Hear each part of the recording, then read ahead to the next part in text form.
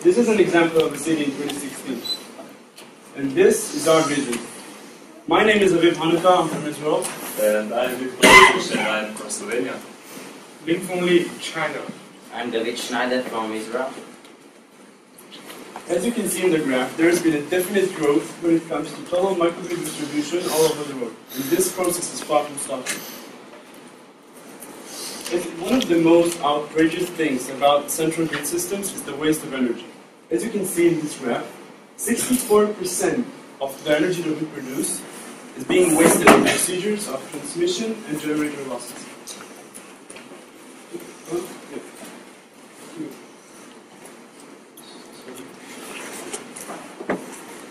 Okay, as you can see here, we have the centralized power system.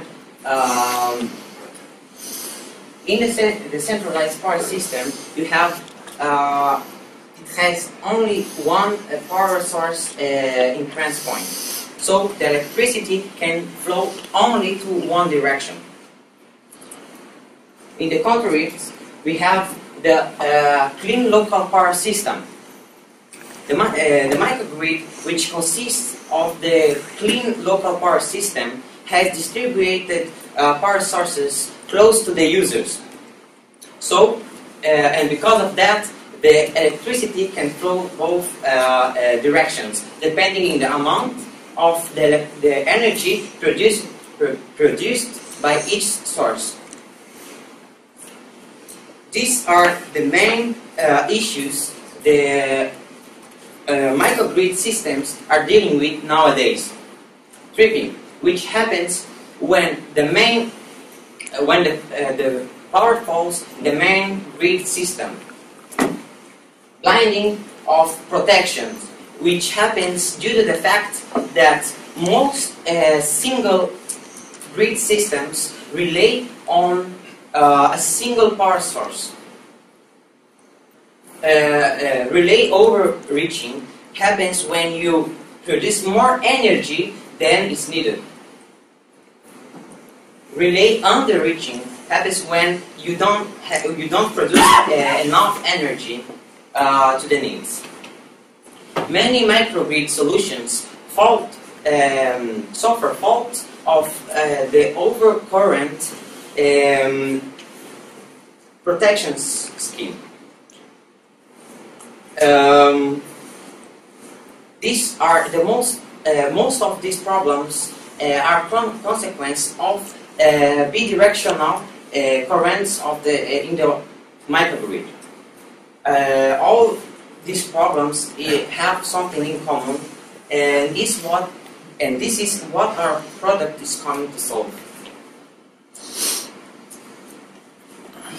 So, to solve some of these problems, we have a vision for a great product which would improve stability and optimization in a microgrid system. Some of the solutions we have come up with are real-time usage reporting, which is very important for the predictions of the future demand, and is useful for different analysis of the usage. Another thing which is quite important in a microgrid system, where the power production is quite uneven, is the battery buffer. This allows for a compensation of the peaks in the power production and demand. Another thing we would like to do is implement priorities. This means that in an event of emergency, when the power usage exceeds the available power, we would shut down only the least important parts of the grid first, for example, casinos.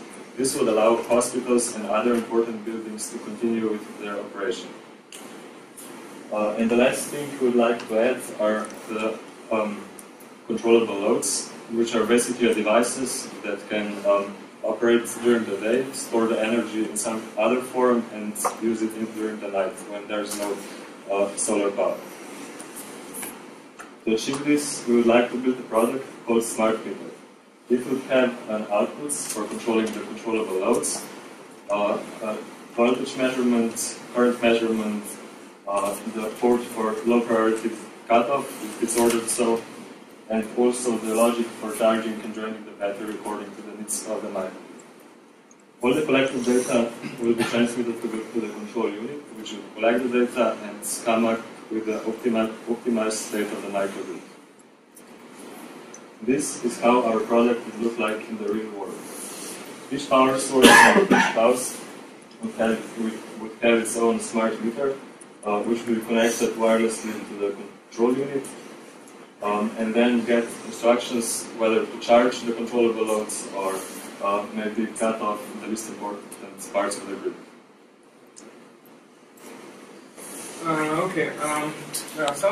Something when we want to fix something about the main generation power, there's something bad happened to it, and I want to combine the whole new energy into to electricity to the give the electricity to the city, and so this is called the isolated islands operation. In this operation, the voltage and the conferences is not very frequency it's very not good, and it cannot match with the demand of the load. So we just want to figure it out, because it will cause a lot of damage on the user's equipment if the supply and the demand is not matched. So here, I'd like to call this structure called the Egyptian pyramid.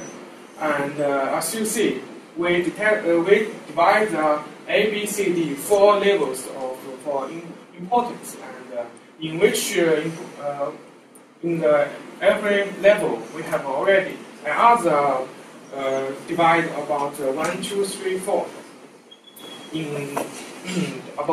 It also can determine the importance. So this is the front view of the pyramid, and let me show you the top view of the pyramid. Okay, here. This is the top view of the pyramid, and I divide A, B, C, D 4 parts of the pyramid. And in the A unit, I can also divide into 1, 2, 3, 4 parts of the unit. And if I want to improve the accuracy of this, so in the A1 per unit, I can divide it again into smaller parts of one, like alpha, beta, gamma, delta, something like this. And this is infinite. You can divide as many as you wish. Okay, and let's show how this system operates in the reality.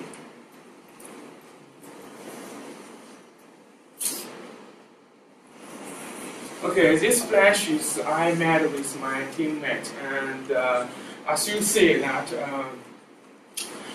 in this situation we want to reduce the load, because the available power is not enough to electricity the whole city.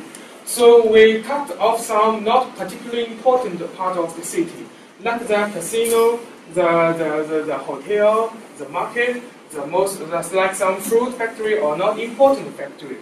And but in the real estate, the casino is important. We were discussing that, yeah.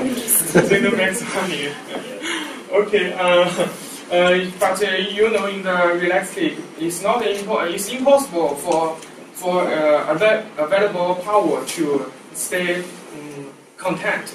It's not you cannot remain unchanged. So is there some change in this? So let me show. So there's some change. It's very tiny, very tiny. So it has a high demand about the accuracy, like this hospital. This system can also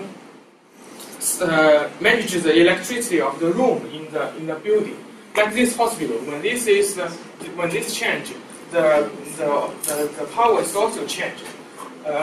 Maybe we can assume it has only have about 15% of the power, and if in hospital it's only give the electricity to some emergency room, to some surgery room, and this is same to whole city. Like 42% is the electricity street flow, and the city is also there's some house they are market. So to sum up, it is the way we help the divide the whole city into each block, each street, to help me to achieve a stable, isolated island operation.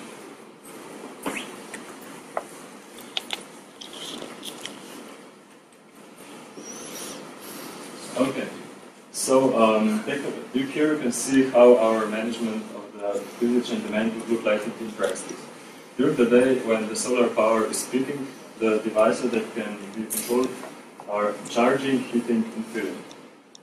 And during the night, when there is a lack of solar power, the devices provide the system with the stored energy. Take a look at this graph. More than half of the used electricity in the households goes for heating in the States. And by using our technique, we would release almost half of the load from the grid during the night cycle.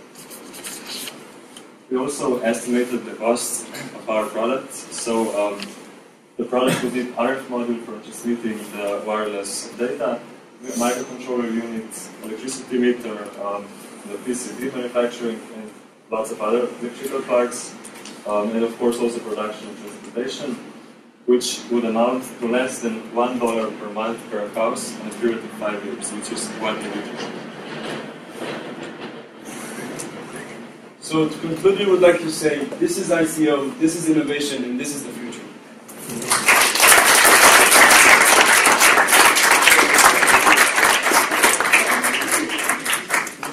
These are the resources.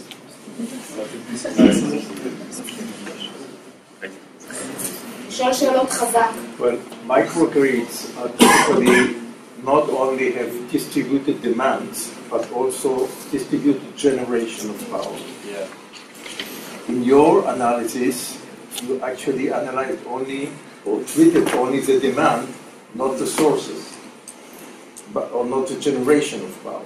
Because once again, you can either shut down or operate certain various sources of power, and this should be also be controlled by such a control system. But that's okay. You just have to say, I'm looking at the demand side only, and that's fine. But let me ask you, in what sense is it different from things which are being done nowadays in many places? Yeah. So this is the solution which includes all of the solutions which are like partially or fully developed. So our vision is like to, if you take for example Tesla Powerwall, what they've done is to make something that's already partly existing, but by including all the parts and implementing them properly, they've made like a revolution on the market. And this is what we are aiming for. Make gradual improvements to all of the solutions and to improve the state of the microgrid systems. When you're looking at sustainability of products, if you can go back to your, I think it was, yeah, this one with all the costs. You take into account all the materials and the production and transportation. Are there any other, I would say, environmental costs that you need to consider? Well, yeah, there, of course, with each product there are some environmental concerns, but we believe that by managing the microgrid systems, we can do more good than bad by producing another like product like this. What I refer to specifically is that you're missing the last link, which is the end of life of the product. Yeah. You need to consider that in the costs, either for recycling or landfill or whatever it might cost. Speaking up, looking at the end of life of a product is as important as looking at where the materials come from. Okay? Because sometimes it might be smart to close the circle. So elements that you use at the beginning of the product manufacturing, you can actually harvest at the end of life and retake it back, and by that either reduce your costs or make things more efficient in production lines and so on. But always consider end of life as well. Otherwise, we only trash Earth, and nobody would consider that cost. And also many sensors, many sensors such a system need to monitor the exact situation everywhere in the microgrid system. we know it's quite complicated in reality when we would like to do that. So that's, I think it's tangible. Thank you very Thank you. much.